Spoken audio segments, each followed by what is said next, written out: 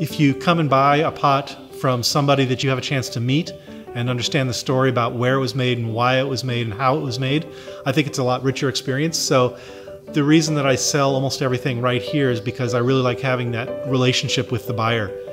Well, I work in big batches. The clay has to be, wedged and weighed out and made sure that there's no air in it.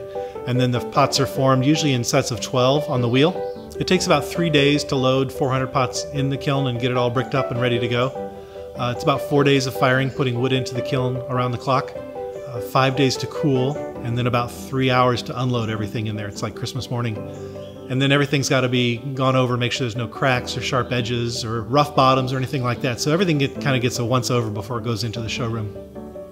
To dig enough clay and use local sourced clay and wood ash and wood for fuel that's all from right here, I think is very important for me as a maker. It kind of ties me to the place. It makes the pots uniquely from this place.